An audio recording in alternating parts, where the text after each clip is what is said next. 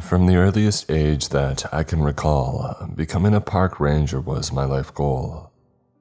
My father and I spent every free weekend hiking, fishing, and camping in Arlo Bennett National Forest.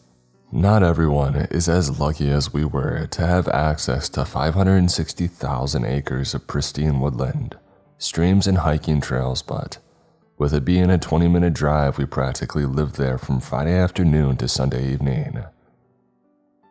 While I could recount hundreds of stories of our exploits in the park, I think it would be best if I stick with the information pertinent to the dangers that I want to warn you of. When I was about 10 years old, my father and I had just finished setting up camp for the night. Our tent was placed, the latrine dug, and our campfire was burning warmly in front of us. After a heavy dinner and a canteen of water, the call of nature indicated that it was time to use the restroom. I wandered to the hole that we had dug away from camp and I relieved myself.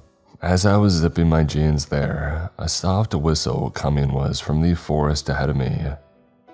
Looking over my shoulder, I could see my father, pipe in mouth, sitting on the ground by our fire.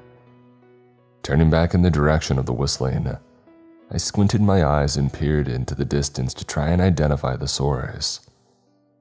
It was likely a bird, I thought to myself, but there were hints of a subtle melody that kept me from being certain. The fading light of the sun didn't provide me with much of a view, so I continued listening to the soft whistling. Having decided that it warranted no further investigation, I resolved to return to the safety of my father's company and the now much desired illumination of our campfire. I turned around and began trudging through the undergrowth of the forest when, over my shoulder, I was certain that I had heard someone shout from a distance, "It's this way, come and see." My fight, flight, or freeze response immediately chose the worst of all the options as I stopped dead in my tracks. Turning around quickly, I looked in the distance and saw what I thought was the silhouette of someone far in the distance. One arm waved above their head as if to say hello. They didn't call out again, but it appeared a single arm continued to wave in above their head before they eventually dropped it and stepped backward, disappearing behind a monstrously large oak tree. Without another thought, I bolted the short distance back to our campsite and, in a panic, told my father what I thought I had seen and heard. He smiled and reassured me that it was likely nothing more than another camper, but he would investigate, shouldering the strap of his rifle and digging his flashlight out of his bag. We trekked into the woods in the direction I thought that I had seen the figure. My pulse thumped rapidly the farther from camp that we went.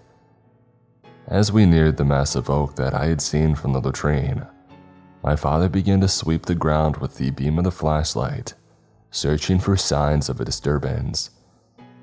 There was no sign of recent activity. The dried leaves and fallen branches seemed to be completely undisturbed. We continued a quarter of a mile beyond the oak and still found no sign of another camp or any other human activity. My father ruffled my hair with his hand and assured me that it had just been my mind playing tricks on me. I wanted to believe him so badly, but something in my heart told me that I had seen someone, or more unsettling yet, something. After getting back to our camp and settling beside the dwindling embers of our fire, my father did something that he had never done before. He began telling me a ghost story.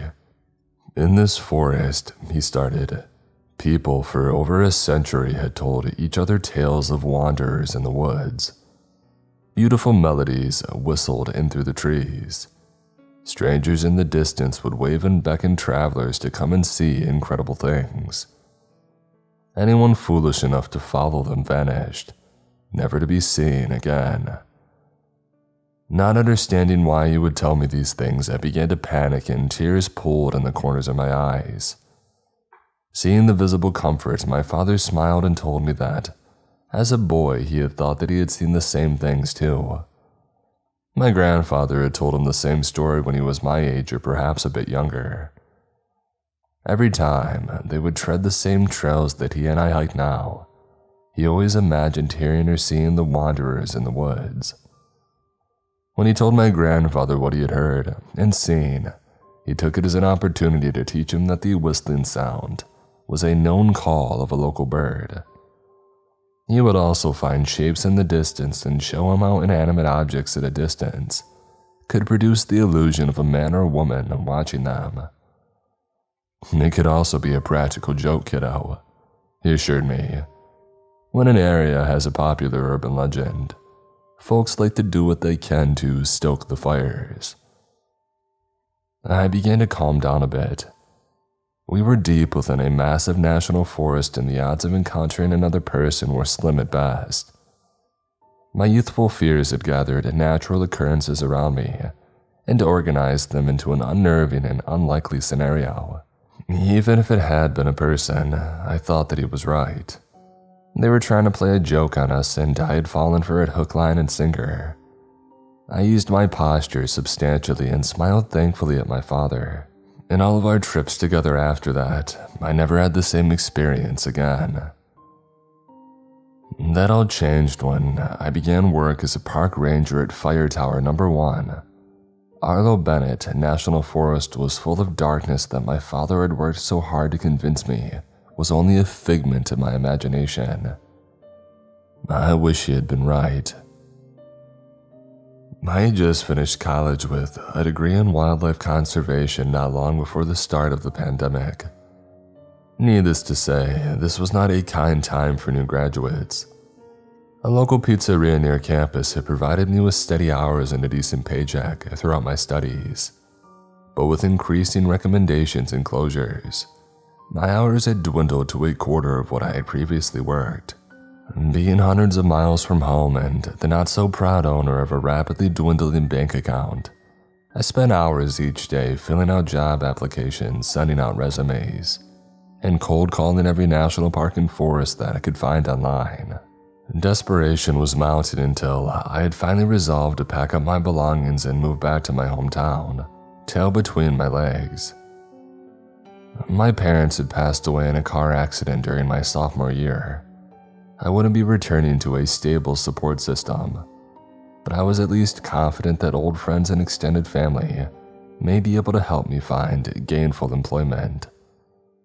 Steady footing just seemed so far out of reach. Moving day arrived, and I finished boxing up the last of my possessions and stacking them haphazardly into the back of a rented box truck. After barely managing to get my beater of a car secured onto the tow dolly, I felt my phone buzz in my pocket. Slumping down onto the tailgate of the box truck, I fished it out and saw a red notification bubble on my mail application, and I clicked it. The feeling of joy I experienced can't be accurately described as I read the attached email. Arlo Bennett, National Forest Hiring Authority. Subject: Your application has been chosen for Fire Tower No. 1 in Arlo Bennett National Forest. Mr. Parker, congratulations and welcome to our team here at Arlo Bennett National Forest. We are excited to inform you that as a new park ranger for wildlife services, you will be stationed at Fire Tower No. 1. You are expected to arrive at Ranger Station 3 on, date redacted, at or before 8 a.m. EST. Uniforms, equipment, shelter, and necessities will be provided as this is a 24/7 live-in posting. If you require storage for personal items that you do not wish to keep in your on-site residence, accommodations will be made upon arrival. Please bring a valid driver's license, a social security card, and a copy of this email to be presented upon arrival. If you have any additional questions or concerns, please contact your HR representatives at 606-555-3241 during the hours of 8 a.m. and 5:30 p.m. We thank you for your time and look forward to meeting you. Welcome to the team. Dennis Garland, Superintendent 2, Arlo Bennett National Forest. After reading the email over and over no less than 10 times, tears began to run down my cheeks. I was mildly confused. The email seemed to be informing me that I had already received the job, but I hadn't even done a phone interview. I told myself that my resume and application must have been such high quality that it wasn't necessary. Hindsight is 2020. Only minutes ago, I was preparing to drive a box truck full of my second-hand furniture and meager possessions pointlessly toward my old hometown. Now I couldn't wait to travel down the road to my new career and what I thought would be a bright future. 2 days and one terrible roadside motel later, I pulled the box truck into a nearly empty parking lot in front of a log-sided building with a sign reading, Ranger Station 3. 2 well-aged Jeeps sat parked side by side in front of the station, both marked clearly as Ranger Patrol vehicles. I couldn't help but smile. There I was, right where I had always wanted to be. With a mixed sensation of pride and terror, I made my way into the ranger station and introduced myself to a man with salt and pepper hair sitting at the desk in the entryway. I introduced myself and was greeted with a vice grip of a handshake, and he identified himself as Superintendent Garland. He explained to me that while he was generally not stationed at this location, he made it a goal to personally meet every newly hired ranger and walk them through the orientation process. Over the next few hours, we filled out a seemingly endless pile of paperwork, drank bad coffee out of chipped mugs, and I listened intently to Superintendent Garland as he explained my job duties at Fire Tower Number 1. None of the duties sounded unusual in any way to start. I would work in a 3x3 grid with fire towers 1 to 9. For the first 2 weeks of the month, I would man the tower from 5 a.m. to 5 p.m. A reserve staff member would report to the station to give you a day off to readjust your sleep schedule for the last half of the month. For the following 2 weeks, I would work from 5 p.m. to 5 a.m. Each tower in the grid was staggered by the shift to watch neighboring off-duty sectors around them as well as their own. The primary concern was to watch for the inception of forest fires. Lightning strikes and unauthorized campfires were a constant concern in this area, so around-the-clock surveillance was necessary. All fire tower rangers were provided with a 2-bedroom, 1-bathroom cabin located at the base of the tower. They were fully furnished and basic sundries were provided for your first week on the job, with the expectation that you provide your own groceries and toiletries thereafter. Routine maintenance of the cabin and tower was to be performed by the occupying ranger. Mr. Garland also informed me that I would work 4 weeks on duty, with 1 full week off to follow. Reserve staff would report to the cabin at each tower to relieve the primary attendant to allow them some rest and relaxation. The second bedroom was to be reserved for them, and we were to keep it free of personal items. One exception to this rule was in the event a camper or hiker was retrieved during a search and rescue, until they could be evacuated to the nearest town by medical staff. As he wrapped up, I was smiling ear to ear. Dream job, check. Rent-free living, check. After a worrying season of my life, everything seemed to be going my way.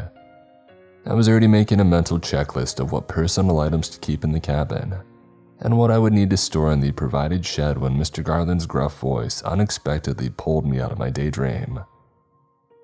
"One more thing," he said, eyes locking with mine. "Don't travel any farther than a half a mile or so north of Tower 1. "Oh, sure thing," I replied. "No problem at all, but is there any particular reason?" Mr. Garland stared at me in silence for a moment, and I could tell that he was trying to sort out an answer. "Dangerous woods that way, son," he finally responded. "Bobcats and bears, a nasty business." I nodded politely, but it wasn't a terribly satisfying answer. My father and I had camped in that forest for years and had always known predatory wildlife lived throughout the entirety of the reserve area. Unless the bobcats had learned to ride the bears to hunt people down, it seemed unlikely to be any more dangerous than any other area. Regardless, it seemed like a poor plan to argue or question my new employer before my first shift even began. He shook my hand and gave me a few pointers as he walked me to the door. I picked up a duffel bag that they had prepared for me that was sitting in a chair by the door. Heading out to the box truck, I tried to reignite my excitement and invigoration for my new job. But the warning that Superintendent Garland had given me, it still circled inside my mind ominously. Don't go north. At that moment, I fully intended to adhere to the direction.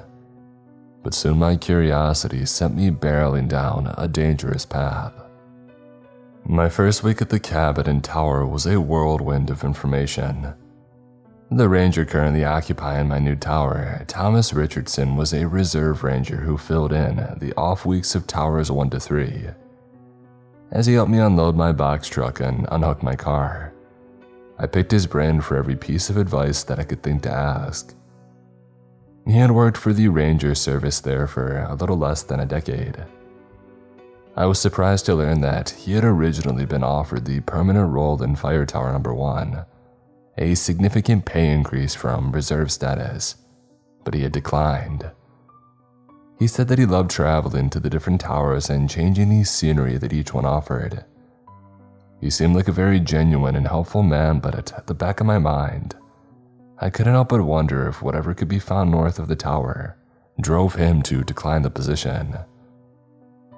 So, do you ever do any hiking or camping when you're off duty? I asked on our last day together.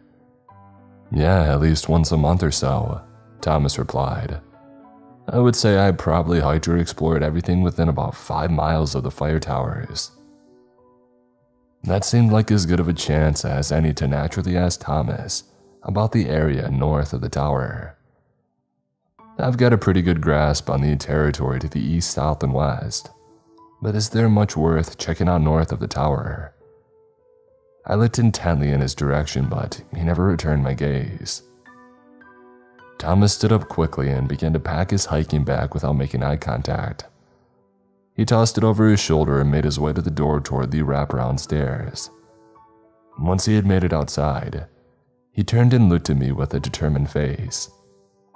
North of the tower isn't safe, buddy. He turned and began to walk down the stairs toward his Jeep. Bobcats and bears that way, stay clear. A few seconds later, I could hear the roar of his engine and the sound of gravel scattering beneath tires as his Jeep made its way down the road. I was surprised by his sudden departure and lack of a formal farewell. It wasn't as if I wouldn't see him again in 3 weeks when he returned to give me my days off. But for such a friendly guy, it seemed like a rude exit.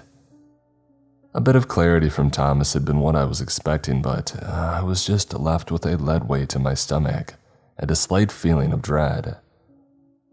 The answer had been so quick it seemed as though that he had practiced it, matched with the dash for the door. I was sure something worse than wildlife must be located somewhere in these woods. That evening, after my shift had ended, I radioed the 2 towers in my grid that would be assuming the night watch. Before departing the tower, we had to verify that they were safely on watch. After receiving an affirmative message from both, I began to shut down all of the tower equipment other than the radio and gather up my belongings. There was still a bit of daylight left, so I seized the opportunity to grab a few odds and ends from the storage shed to bring inside. I had mostly settled into the cabin, but there was still a barren bookshelf in the corner that was begging for some of my tattered paperbacks. I dumped the old cardboard box on the floor by the shelf and sat on the hardwood floor. Sitting cross-legged, I opened the box and began to scoop out the haphazardly stored novels and arrange them on the particle board shelf. The bottom was filled, and I was just beginning to load up the top shelf with the last of my New York Times bestsellers, when I noticed something was sitting behind the lip of the bookshelf. I reached my hand into the corner and pulled out a worn leather book. There were no markings on the front or back to identify what it was or who it may have belonged to. Thumbing it open to a page marked with an attached leather bookmark, I could see the winding loops of cursive handwriting. Not a book, so to speak, but a journal. Must have belonged to a ranger who had manned the station before me. Momentarily, I considered reading it but decided against it. Tossing it on top of the bookshelf, I made a mental note to give it to Mr. Garland the next time that I saw him. Maybe he could return it to the rightful owner. After stowing away my books, I took the cardboard box outside and started walking down the gravel path to the storage building. There was a steel cage to place garbage in an attempt to keep larger wildlife from rifling through the bins. I reached down to my hip to retrieve my jingling set of keys to unlock the disposal gate. Setting the box down, I slid the key into the lock and I opened the gate. As I reached down to retrieve the box, I could hear something off in the distance. By then, the light of day was a distant memory and my eyes had not yet adjusted to the darkness. Years of living in the city had made me forget just how dark the forest could be. I had still gone on the occasional hike or camping trip with classmates, but it had usually been a pay-to-stay campsite with bathroom shower combination and pathways lit up with soft wattage light bulbs. It hadn't occurred to me to switch on the light that extended to the storage shed. My visibility was aided only by the light of the cabin's front porch, which was swallowed up by the walls of darkness. That is when the whistling began. It was soft and indistinct, but I could hear it nonetheless. The crunching of leaves and the snapping of twigs in the distance accompanied the unidentifiable tune. I was unable to move as I attempted to locate the direction that it was coming from, but my efforts were fruitless. While the sound seemed to be coming from one point far off in the distance, I could also hear traces of it all around me. Before Thomas had left, we went over to the camping permit logs for our grid and there were none requested within 10 miles of my post. Although the most popular hiking trails were equally far away, so there was little to no reason for anyone to be traveling in that area at this time of night. The only trails nearby were less traveled and given to more experienced hikers.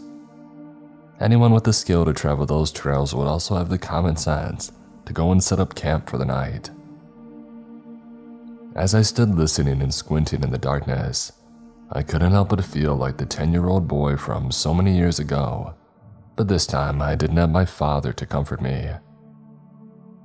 That night around the fire, he was able to explain all of this in a way that made me believe my imagination had just run away with me.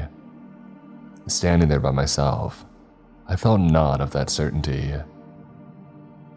The whistling grew louder and more distinct as I stood frozen in the darkness. Where before it was a disembodied and distant voice, I could tell that the source was moving in my direction.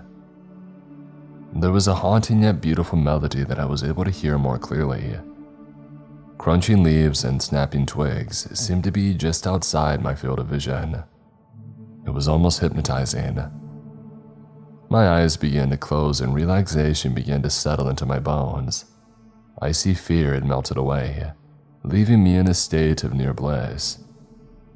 I felt like it may be a good idea to just walk toward the source of the beautiful melody. "It's this way," I heard a soft voice say. "Come and see."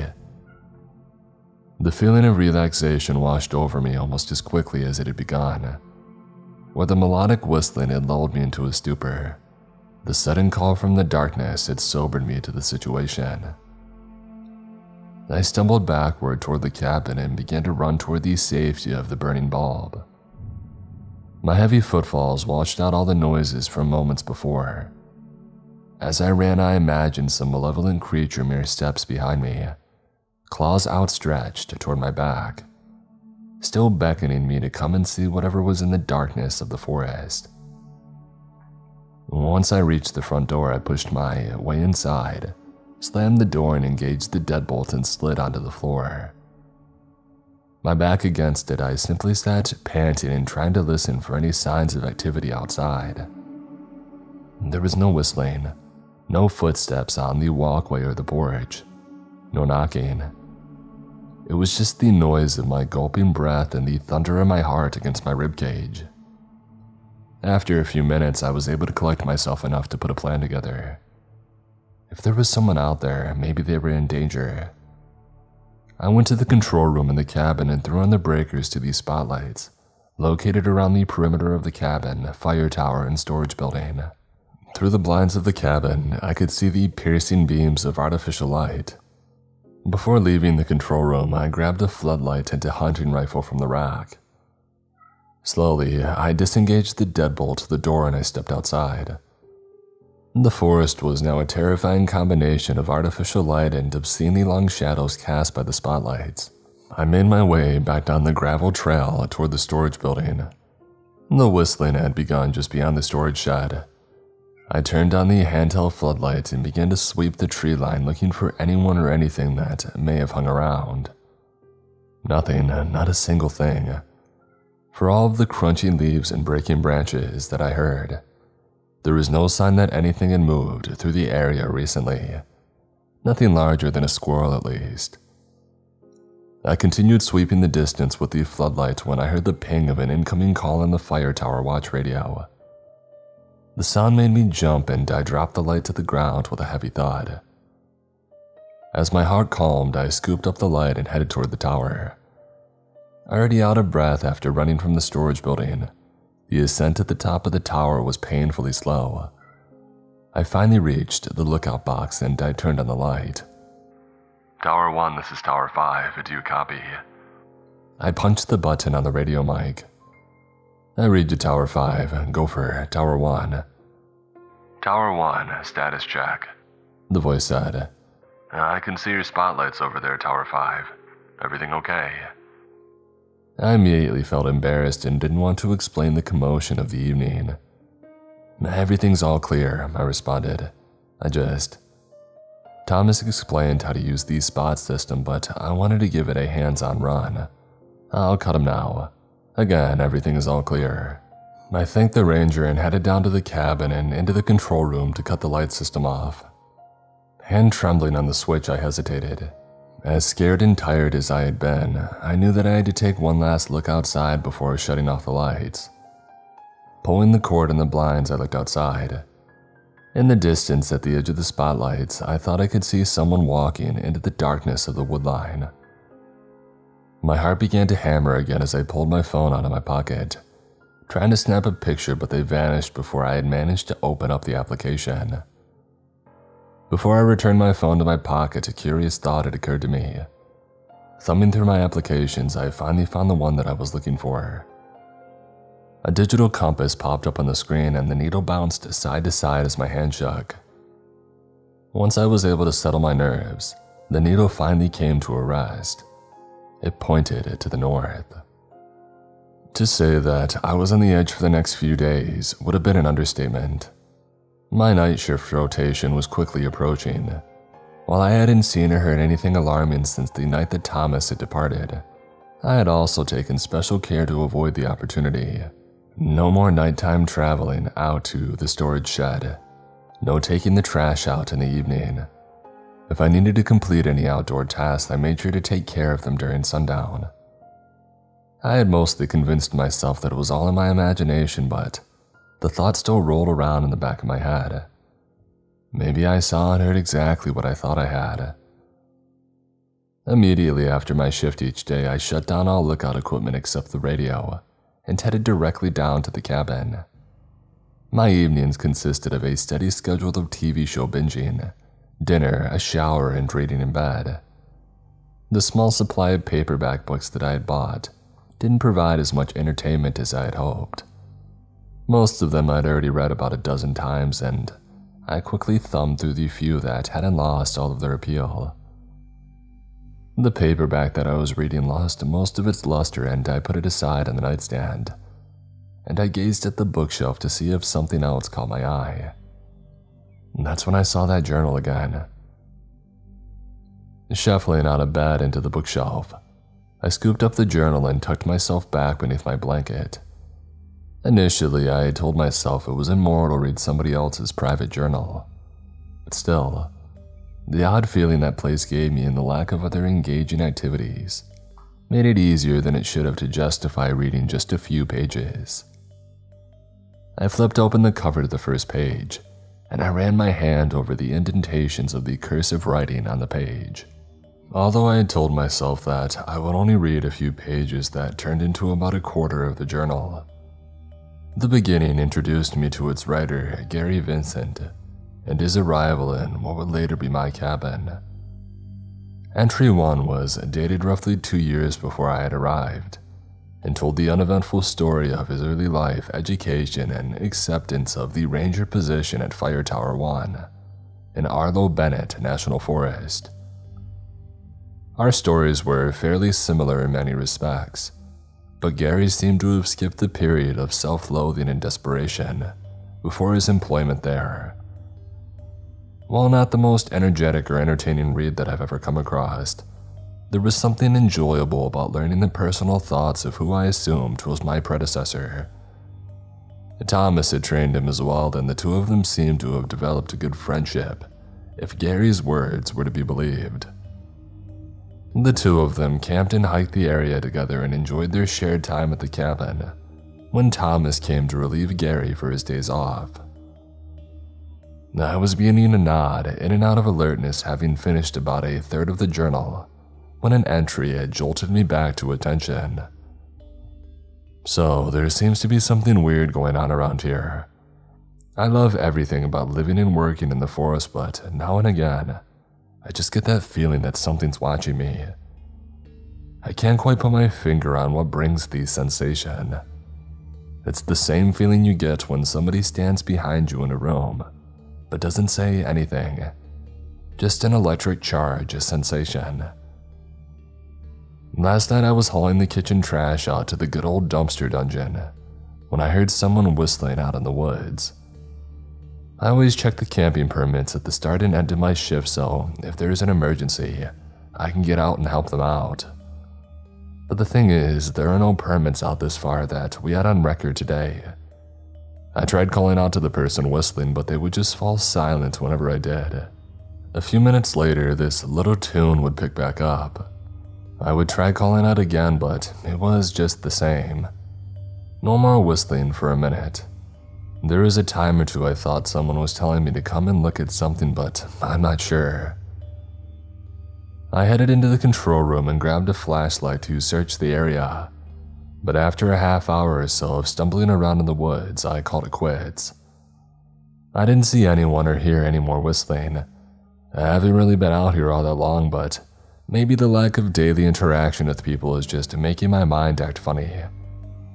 I don't know, but I'm not too worried about it. If whistling is the worst thing that I hear, I think I'll be in pretty good shape. I read the passage over and over. The same thing had happened to Gary. The only noticeable difference was my total panic compared to Gary's cool and collected approach to investigating the area. I assumed that he hadn't experienced the same event as a child, but it was almost impossible to believe that this wouldn't have seemed kind of strange to him. A second difference also occurred to me. Gary hadn't seen anyone in the woodline. I wasn't positive that I saw a person, but I was certain that I had seen something. Too engaged with these similarities of the journal, I knew that I would be up for the rest of the night until I had finished it.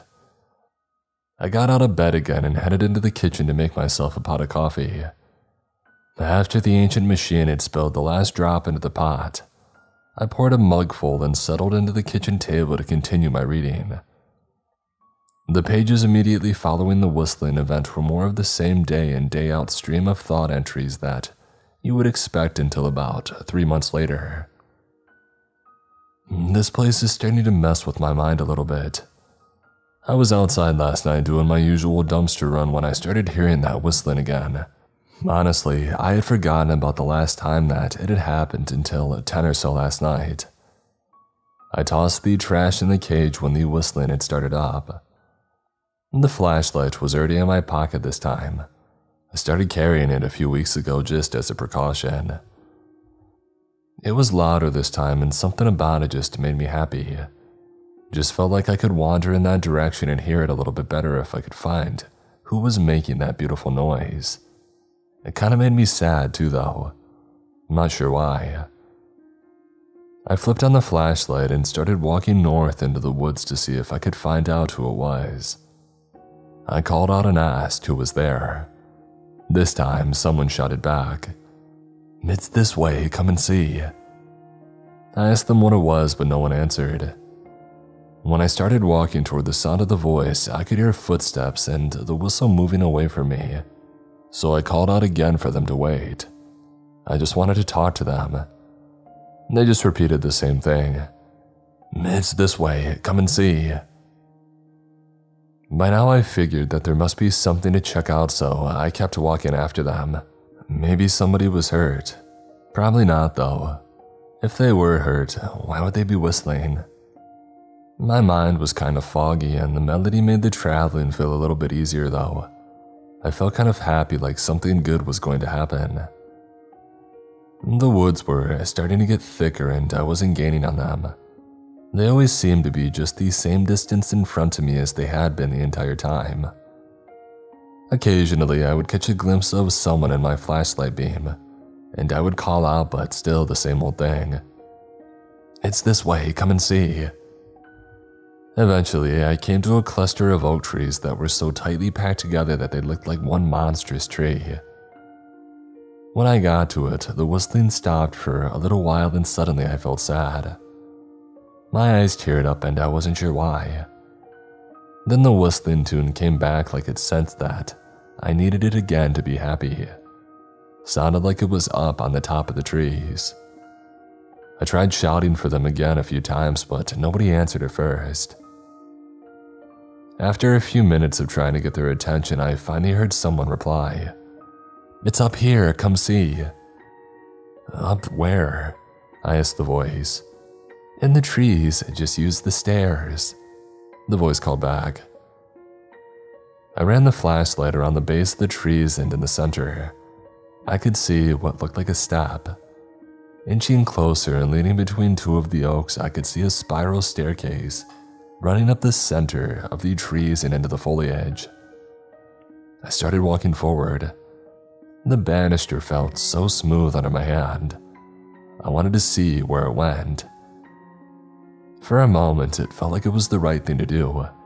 Just grab onto the banister and climb up to the top. My foot was just settling onto the bottom step when a vibration startled me back to my senses. My smartwatch was beeping loudly, and when I looked down, I saw my heart rate was nearly 150 beats a minute. I saw the time too. It had only been 10 o'clock when I headed to take the trash out, but it was almost 11:30 now.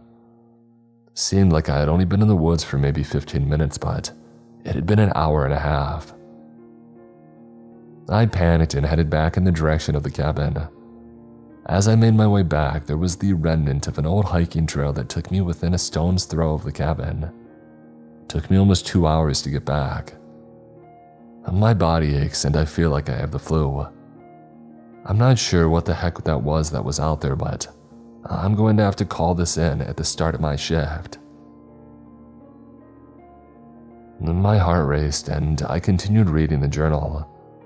In the next few pages, Gary recounted how he had called in the staircase to Superintendent Garland the next day. A team of rangers had met him at the cabin. They traveled back to the location where Gary had seen the stairs, but they couldn't find anything out of the ordinary. Gary begged them to go back at night, thinking maybe that they would see it again. The other rangers agreed in an effort to calm Gary's concerns, but the nighttime trip was no different. There was nothing there. The journal entries from that point became almost incoherent in their format. Gary was fixated on how the stairs had disappeared and why they couldn't find them. He admitted traveling back multiple times but never seeing them again. The absence of the whistling also seemed to bother him rather than soothe his worried mind. He wrote endlessly about missing the beautiful melody, and then it maddened him that he couldn't remember all of the notes. And then there was no entry for a long period. Weeks passed between.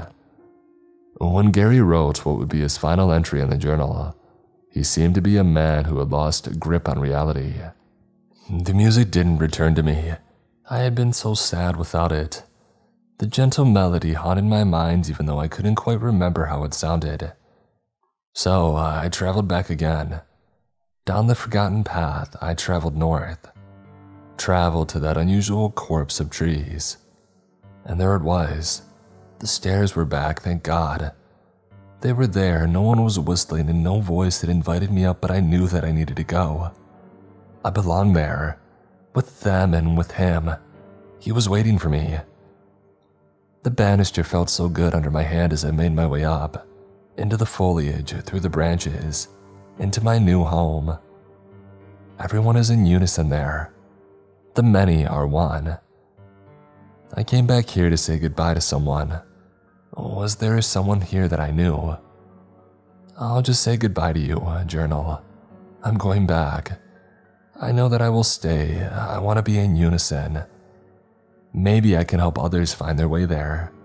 I hope that you will let me help.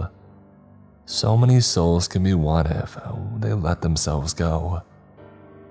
To anyone who reads these words, take heart. It is this way. Come and see. That was it. Nothing but blank pages followed. I was shaking as I closed the leather cover and stared into my empty coffee cup. The sun was creeping over the tops of the trees, and I knew that if I didn't move soon, I would be late for the start of my shift. I put on a fresh pot of coffee and began to ready myself in a daze. The journal stayed clutched in my hand as though if it were some talisman that may protect me from Gary's fate. I didn't know exactly what to do in the long run then, but I knew that I had to get to my post. Months had passed since I discovered the journal, and spring was quickly approaching. I would periodically hear the whistling in the woods on evenings when I didn't have to work. The height of the fire tower probably just made it impossible for the melody to reach my ears when I worked nights, but I always assumed that it was there. When the whistling would begin in the evenings, I would put in a pair of earplugs to block it out. It seemed to keep me from feeling that unreasonable sensation to follow the haunting melody. Although it yielded no satisfying information, I shared the journal and its contents with Mr. Garland and Thomas. Mr. Garland explained that Gary Vincent had been a stellar employee for 2 years, but confided in me that he had a history of mental illness. While they explained his complicated situation, Thomas handed me a photo of Gary. He was a few years older than me with bright red hair and a huge smile. They told me that Gary suffered from something similar to schizophrenia.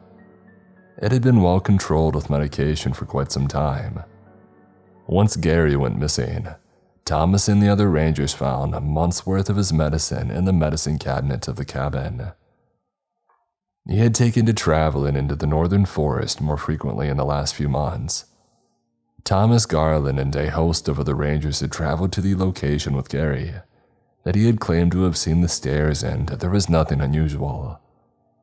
Each unsuccessful search seemed to cause him to become a little more distant from them, until eventually they all quit talking unless it had to do with work. The two of them implored Gary to seek help, but he never did, and then he vanished into the woods. The subsequent search for him only turned up his tattered uniform and his wallet. For my part, I continued doing my job. I liked the night shift the best because there was no whistling. Staring out into the darkness for a few hours, looking for fire, soothed my worried mind. My phone ran a constant stream of music to keep me company.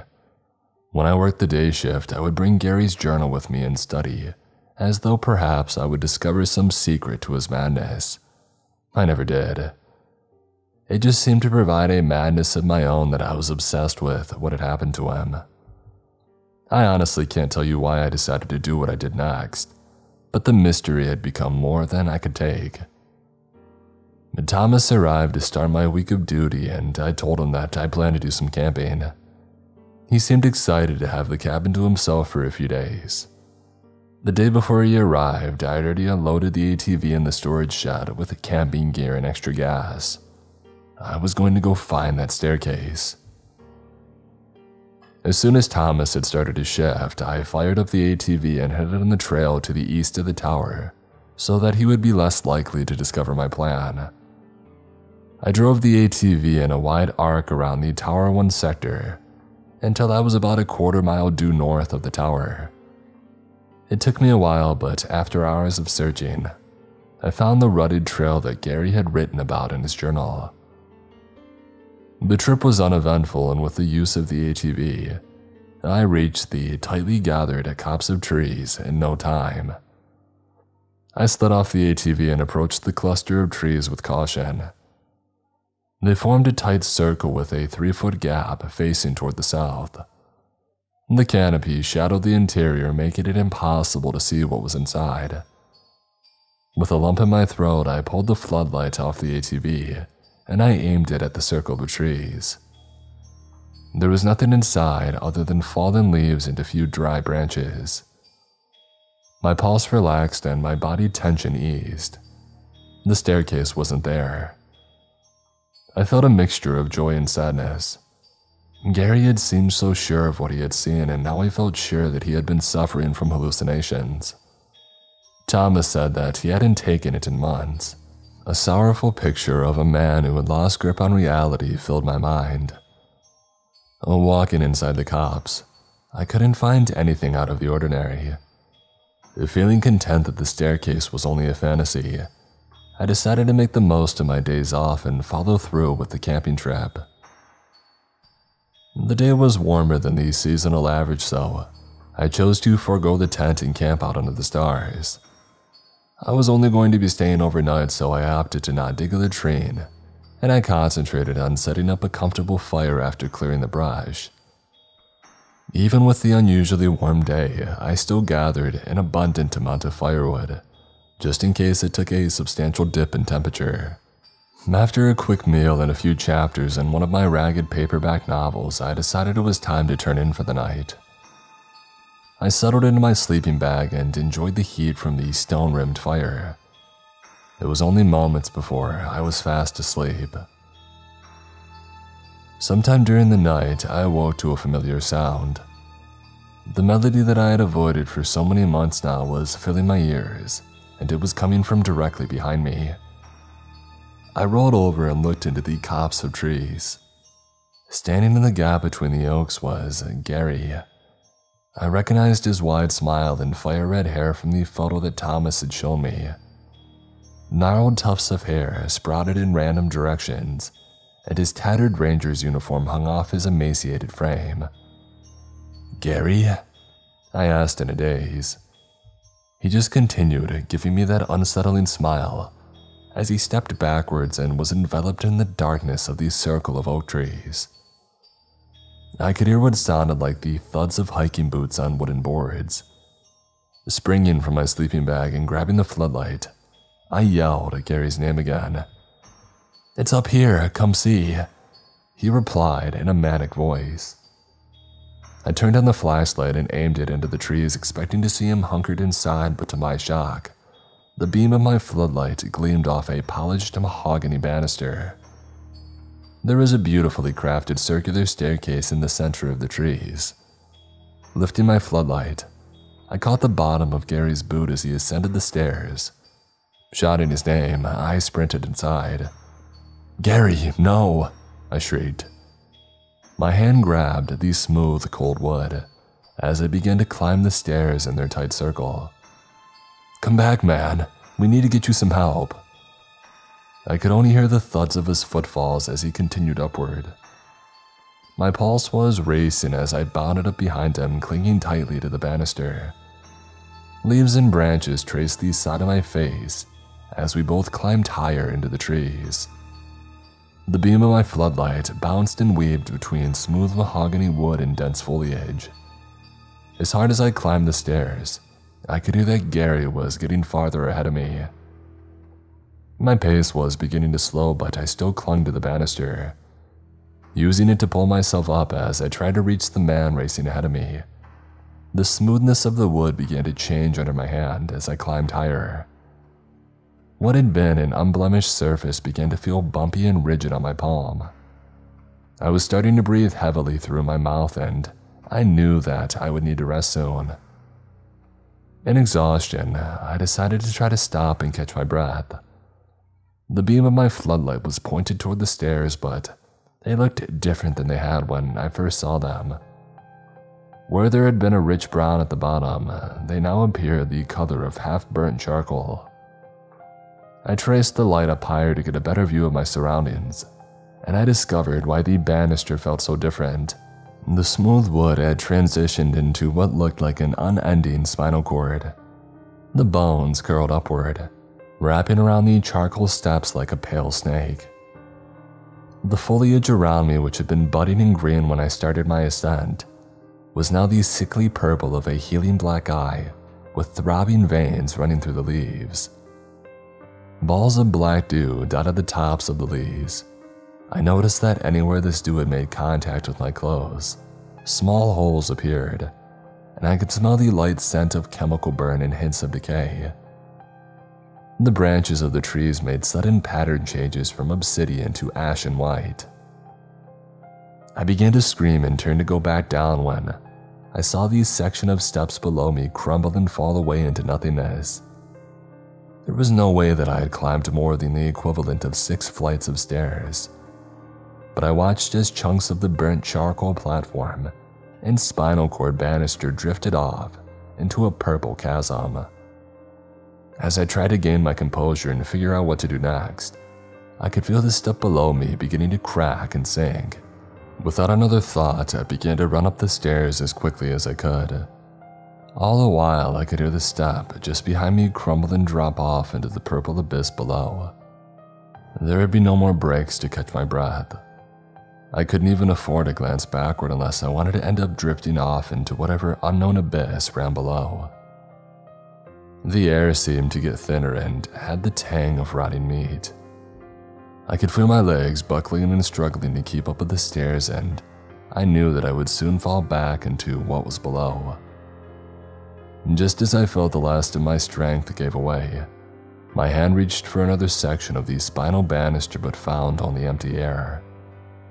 My foot rose to find one more burnt charcoal step, but instead, it extended forward and found no purchase. I fell forward onto level ground. My floodlight flickered across the ground, revealing a gray and writhing field before me. It was damp and I could feel it pulse beneath my palms. I jumped up in a panic to get my hands off of the disgusting material.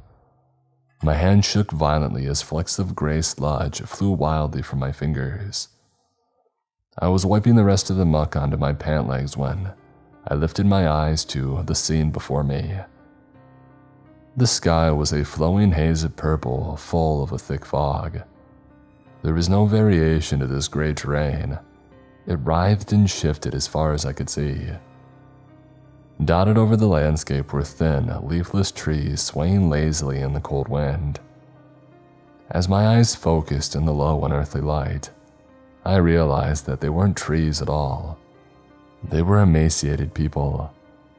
Thousands of them with bone-thin arms raised, reaching toward the sky. Some of their feet were held in place by skeletal hands emerging from the ground, while others seemed to be growing into a gray mass like a plant. Their eyes glowed softly with the same purple light as the sky. All at once, the numberless horde turned their heads towards me and spoke. "We are many, but we are one in him," thousands of voices said in unison. "You have heard this beautiful song, and now you will sing it with us forever." A few yards in front of me stood Gary. The same sick purple glow flowed from his eyes, but he stood with his arms at his side. He motioned with both hands to a spot just beside him and smiled that unsettling smile. On the ground where he pointed were 2 writhing skeletal hands. "You've heard the song," he said in a dreamy voice. "This is where you belong, with us." I wanted to beg him to go back with me, to tell him that it wasn't too late, that we could help him if he would only let us. Staying there was madness. He had been twisted into something that he was. Before I could say anything, I started to feel that it wasn't as twisted as it had first seemed. The melody that I had heard so many times in the woods echoed everywhere now. The forest of skyward-reaching people produced an overpowering wave of sound, as they all whistled the same hauntingly beautiful melody. I started to walk toward Gary and thought that this all made sense. Everyone here looked so happy. The purple of this world was even beginning to become beautiful to me. I was nearly halfway to Gary when I halted for a moment and looked over my shoulder. There was an opening in the ground where the stairs had been. My head darted from side to side, and I could see more of these openings in the ground between these swaying forests of humans. There must be hundreds of these staircases leading up to this world. From my world, I realized, bringing people from our world to this brainwashing place. Looking back at Gary, I could see that same smile as before, but there was a nervousness to it. It was almost pleading with me to step aside and accept those skeletal hands and allow them to wrap around my ankles. But then I noticed the tears running down his face and the ever so subtle shaking of his head. He was trying to tell me no. Before I could ask him to tell me where we were, to ask what the heck was going on or what was happening there, I was startled by the deafening sound. It was almost like a foghorn, but so much deeper. My bones shook violently. The ground beneath me quaked, and the beautiful melody from the forest of people suddenly turned into a blood-curdling shriek. Their hands dropped from the sky and covered their ears, and I did the same. The second boom of the foghorn came, and the rioting forest lifted their heads, mouths opening until their jaws nearly unhinged. Thin streams of blue and yellow smoke drifted out of them, swirling together into a twisting cloud above our heads. It began to funnel into a stream and drifted into the distance. My eyes followed the tip of the swirling stream until I saw something moving far in the distance. It was mountainous, larger than anything that I had ever seen. The colossal silhouette was robed in fog, but I could still make out the shape. It towered above the field, blocking out the purple glow of the distant horizon. It seemed to sprout out of the ground into a thick torso with arms so thin that they seemed like they would snap if they were made to hold any weight. At the end of these bony arms, I could see clawed hands, scooping up people trapped in the gray ground in front of it. An oval-shaped mouth with two ivory protruding husks split open from its squat, stocky head. A cavernous mouth full of slender, sharp teeth gleamed in the sickening light. Two clawed hands shoved handfuls of screaming people into its mouth, in between long drinks from the blue and yellow smoke that drifted towards it. "They are blessed to become one with him," the forest of humans shrieked. "He will welcome you too. Come and see." The appearance of the eldritch horror was more than I could bear. I stumbled backward and fell to the ground as the gray mass writhed underneath my hands again. Using my feet, I pushed myself back toward the hole that I had emerged from and looked back at Gary. He was still crying, but he was nodding in agreement now as I got closer to the hole. I could see now that he was held in place by the same writhing hands that he was gesturing toward. Frozen in place, I thought for a moment that I would run to Gary and drag him with me. He must have seen it in my eyes. His smile faded as his brows furrowed and his lips pulled back in a pain-filled grimace. "Go!" he screamed, voice filled with agony. "It's too late for us. Go!" I broke my gaze with Gary and looked into the sky at the impossibly large abomination towering over the forest of tortured souls. Its massive hand broke through the fog and reached for me. Without another thought, I pushed myself back into the hole and closed my eyes. Floating in an endless void was better than allowing that ageless horror to consume me, or add me to its blasphemous garden of souls. The sensation of falling was terrifying, and my stomach began to ball up tightly. I could feel myself moving faster and faster as the sickening purple void swirled around me. My eyes closed, and I prayed that I would die soon to spare me from the nightmare. That is when I began to feel a sharp pain in my back as something began to strike me. I opened my eyes, but it was almost completely dark now. My body was slamming against solid objects, knocking the wind from my lungs. My descent began to slow, and I could feel something soft and angular brush against my face as my body continued to be pummeled with blow after blow. My eyes were beginning to focus on the growing light, and I could see that I was slamming into tree branches. Extending my arms, I was able to briefly grasp onto them to slow my fall. After what felt like hours, I landed with a sickening thud on the ground, and everything went black. When I came to, I was in front of the abnormal circle of trees. Dirt and saliva were caked in my face, and my vision swam with ripples from the impact. I sucked in panicked breaths as I looked at these smooth mahogany stairs only a feet in front of me. My entire body ached, but I pushed myself up and staggered to the ATV to retrieve the gas can. Fuel spilled out of the upturned can as I dumped the contents at the foot of those stairs. I pulled a book of matches from my pocket and I flicked it into the trees. A rush of warmth hit me as the fire swallowed the stairs and the trees surrounding them.